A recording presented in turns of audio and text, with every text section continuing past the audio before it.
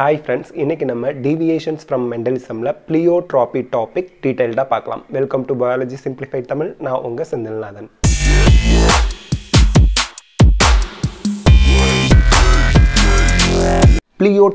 Pleiotropic genes அப்படினு சொல்வாங்க. Pleiotropyல pleion அப்படிங்கற Greek termக்கு meaning more. So Pleiotropyனா என்ன? ஒரு single gene more than one trait ஒரு character particular phenotypic character affect பண்ணிச்சுனா அதை நம்ம வந்து Pleiotropy அப்படினு சொல்வோம். So ஒரு ஜீன் யூசுவலா according to Mendel ஒரு ஜீன் ஒரு கேரக்டர் தான் கண்ட்ரோல் பண்ணும், ஒரு மார்ஃபாலஜிக்கல் phenotypic கேரக்டர் தான் கண்ட்ரோல் பண்ணும். But Pleiotropyங்கிறது deviation from Mendelism. So இங்க ஒரு gene several characters, several phenotypic morphological character control பண்ண போகுது. So that is Pleiotropy. So எக்ஸாம்பிள்னு பார்க்கும்போது பிளான்ட்ஸ்ல காட்டன்ல ஒரு ஜீன் லிண்டோட கேரக்டரை கண்ட்ரோல் பண்ணுது. அதே ஜீன் தான் height of the plant, size of the ball, number of the ovules, viability of the seeds, இது எல்லாத்தையுமே கண்ட்ரோல் பண்றதுக்கு ரெஸ்பான்சிபிளா சிங்கிள் ஜீன் தான் இருக்கு. அதே மாதிரி கார்டன் பீ, இந்த பீ பட்டாணி செடியில ஒரு ஜீன் வந்து ஃப்ளவர் கலரை கண்ட்ரோல் பண்ணுது. அதே சேம் ஜீன் தான் colour of the seat code, red spots in the leaf axial. Leaf ஆக்சில்னா plant இப்படி இருக்குன்னா லீஃப் இப்படி இருக்கு, இந்த இடத்துல தான் லீஃப் ஆக்சில் போகும். ஸோ இந்த இடத்துல ரெட் ஸ்பாட்ஸ் வருது. இது எல்லாத்தையுமே சிங்கிள் ஜீன் தான் கண்ட்ரோல் பண்ணுது. ஸோ ஒரு ஜீன் செவரல் phenotypic morphological கேரக்டரை கண்ட்ரோல் பண்ணுது. ட்ரோசோஃபைலா அப்படிங்கிறது பழ ஈக்கள், ஃப்ரூட் ஃப்ளை. இதில் வந்து பார்த்தீங்கன்னா ஒயிட் ஐ கலர் வரதுக்கு தேவையான மியூட்டேஷன் ஒரு ஜீனில் நடக்குது. அந்த சேம் ஜீனில் நடந்த மியூட்டேஷன் தான் டீபிக்மெண்டேஷன்னா கலர் இல்லாமல் போகிறது, ஒயிட் கலரில் மாறுறது தான். In many parts of the பாடி, பாடியோட மற்ற பார்ட்ஸ்லையும் ஒயிட் கலராக மாறுறதுக்கு அதே சேம் ஜீன் மியூட்டேஷன் தான் காரணமாக இருக்குது. நெக்ஸ்ட்டு ஹியூமன் பீயிங்லன்னு பார்த்தோம்னா சிக்கிள் செல் அனிமியாவும் ஃபினைல் கீட்டோனூரியாவும் இருக்குது. ஸோ சிக்கிள் செல் அனிமியாவில் ஒரு ஜீனில் ஒரு அல்லீல் தான் மாறுது. ஃபார் எக்ஸாம்பிள் HbAங்கிறது HbS இப்படி மாறிடுது, ஹீமோக்ளோபின் எஸ்ஸாக மாறிடுது. ஸோ இந்த ஹீமோக்ளோபின் எஸ்ஸாக மாறுறதுனால என்ன ஆகுது அப்படின்னு பார்த்தீங்கன்னா, it alter the types of haemoglobin. ஹீமோக்ளோபினோட டைப்பே மாறிடுச்சு. HbAங்கிறது HbS டைப் மாறிடுச்சு first. Second, change the form of RBC. ஆர்பிசிங்கிறது டிஸ்காய்ட் ஷேப்பில் சர்க்குலராக இருக்கும், பட் இங்கே வந்து சிக்கிள் ஷேப்பில் மாறிடுது, ஷேப் மாறுது. மூணாவது, ரெசிஸ்டன்ஸ் டு மலேரியா. இந்த HbS அல்லியில் இருக்கவங்க அவங்க வந்து மலேரியாவுக்கு ரெசிஸ்டண்ட்டாக இருப்பாங்க, மலேரியல் டிசீஸ் இவங்களுக்கு வராது. ஸோ பாருங்கள், ஒரே ஒரு அல்லியில் சேஞ்ச் நடந்திருக்கு, ஆனால் 3 கேரக்டர் வந்திருக்கு. ஸோ செவரல் கேரக்டரை கண்ட்ரோல் பண்ணுறதுனால சிக்கிள் செல் அனிமியாவும் பிளியோட்ராபிக்கு ஒரு எக்ஸாம்பிள் தான்.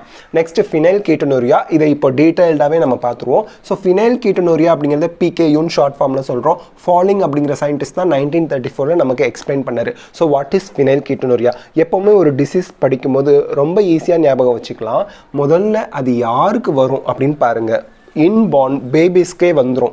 ரெண்டாவது, அது ஆட்டோசோமலா செக்ஸ் குரோமோசோமலா பாருங்க. ஸோ ஃபினைல் கீட்டோனூரியா அப்படிங்கிறது autosomal and it is a recessive disorder. So question கேட்டால் இப்படி தான் கேட்பாங்க. ஸோ இன்பார்ன் பேபிஸ்க்கே வந்துடுது. இது ஒரு ஆட்டோசோமல், அல்லோசோம் கிடையாது, செக்ஸ் குரோமோசோம் கிடையாது, autosome, recessive disorder, டாமினண்ட்டாக recessive. Phenyl கீட்டோனூரியா அப்படிங்கிறது ரிசசிவ் டிசார்டர். அண்ட் இங்கே வந்து அப்நார்மாலிட்டி எதனால் வருது அப்படின்னா ஆட்டோசோமல் ரிசசிவ் ஜீனால் வருது. அந்த ஆட்டோசோமல் ரிசசிவ் ஜீன் எத்தனாவது குரோமோசோம்ல இருக்குன்னா number 12. Very important. So phenyl கீட்டோனூரியாவை ஏற்படுத்துறதுக்கு அந்த ஆட்டோசோமல் ரிசசிவ் ஜீன்னால வர அந்த ஜீன் எந்த குரோமோசோம்ல இருக்கு? குரோமோசோம் நம்பர் 12ல இருக்கு. நெக்ஸ்ட், ஃபினைல் கீட்டோனூரியானா என்ன? ஃபினைல் அலனைன் அப்படிங்கிற ஒரு அமினோ ஆசிட், இது ஒரு அமினோ ஆசிட் டைரோசினா ஆட்டோமேட்டிக்காவே லிவர்ல கன்வெர்ட் ஆகும். இது நேச்சுரல். இதை கன்வெர்ட் பண்ணுறதுக்கு ஃபினைல் அலனைன்கிற அமினோ ஆசிடை டைரோசினா கன்வெர்ட் பண்ணுறதுக்கு தேவையான என்சைம் ஃபினைல் அலனைன் ஹைட்ராக்சிலேஸ் அப்படின்ற என்சைம். இந்த என்சைம் டிஃபிஷியன்சி ஆகிடும்.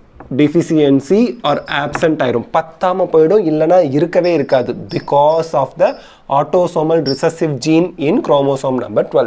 So autosomal recessive gene ஆகி chromosome number 12ல இருக்கிற பட்சத்தில் அந்த phenyl alanine hydroxylase அப்படிங்கிற என்சைம் synthesis ஆகாது, fail to synthesis. அப்போ இந்த என்சைம் synthesis ஆகலைன்னா லிவரில் phenyl alanine தைரோசினா கன்வெர்ட் ஆகாது. அப்போது phenyl alanine இருக்கும். So accumulation of phenyl alanine அதிகமாக சேர்ந்துக்கிட்டே போகும்போது அதிகமாகிறத நம்ம ஹைப்பர் அப்படிம்போம். ஸோ ஹைப்பர் ஃபினைல் அலைனைமீமியா அப்படின்ற ஒரு கண்டிஷன் ஏற்படுது. ஸோ எதனால்? Accumulation and excretion of phenyl alanine and phenyl pyruvic acid. ஞாபகம் வச்சுங்க இந்த ரெண்டுமே. ஸோ ஃபினைல் அலனைன் அதிகமாக அக்குமுலேட் ஆகும்போது அது ஃபினைல் பைருவிக் ஆசிடாகவும் கன்வெர்ட் ஆகும். ஸோ இந்த ரெண்டும் தைரோசினாக மாறாமல் அப்படியே சேர்ந்து எக்ஸ்கிரிஷன் யூரின் மோஷன்லையும் போகும். அது மட்டும் இல்லாமல் பாடிலையும் அக்குமுலேட் ஆகியிருக்கும், பிளட் பிளாஸ்மாவில் அக்குமுலேட் ஆகி இருக்கும். இது ஹைப்பர் ஃபினைல் அலைனமியா அப்படின்னு சொல்கிறோம்.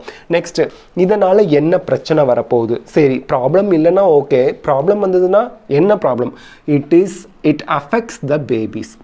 இன்பார்ன் பேபிஸே இதை அஃபெக்ட் பண்ணும். ஆனால் பிறந்த புதுசில் அந்த குழந்தைங்க நார்மலாக தான் இருப்பாங்க. வித்தின் ஃபியூ வீக்ஸில் இந்த ஃபினைல் அலைனைனோட அக்குமுலேஷன் 30 to 50 டைம்ஸ் அதிகமாயிரும். அப்படி அதிகமாகிறதுனால என்ன ஆகும்? இது போய் பிரெயினை அஃபெக்ட் பண்ணும். ஸோ பிரெயினை அஃபெக்ட் பண்ணுறதுனால மென்டல் ரிட்டார்டேஷன் வரும். ஸோ மூளை வளர்ச்சி குறைவு, அந்த மனநலக்குறைவு ஏற்படும். Decreased pigmentation of hair, skin, eczema இதெல்லாம் ஏற்படும். ஸோ பிக்மெண்டேஷன் அப்படிங்கிறது நம்ம melanin. So melanin content hair, skin, எக்ஸிமாலாம் இல்லாமல் போயிடும். 1/3 ஆஃப் த சைல்டு வந்து அவங்களால நடக்கவே முடியாது. இந்த டிசீஸை ட்ரீட் பண்ணாமல் விட்டுட்டாங்கன்னா 1/3 பங்கு சில்ட்ரன் வந்து நடக்க முடியாமல் போயிடுவாங்க. அதே 2/3 ஆஃப் த சைல்டு, அதாவது 2 பங்கு குழந்தைங்க பேசவே முடியாமல் ஆயிடுவாங்க. ஸோ இதுதான் phenyl கீட்டோனூரியா. So this is all about பிளியோட்ராபி. பிளியோட்ராபியில் ஏதாவது உங்களுக்கு டவுட் இருந்தால் கமெண்ட் செக்ஷனில் கமெண்ட் பண்ணுங்கள். இந்த வீடியோ உங்களுக்கு யூஸ்ஃபுல்லாக இருந்தால் லைக், ஷேர் பண்ணுங்கள். பயாலஜி சிம்பிளிஃபைட் தமிழுக்கு சப்ஸ்கிரைப் பண்ணுங்கள். தேங்க்யூ.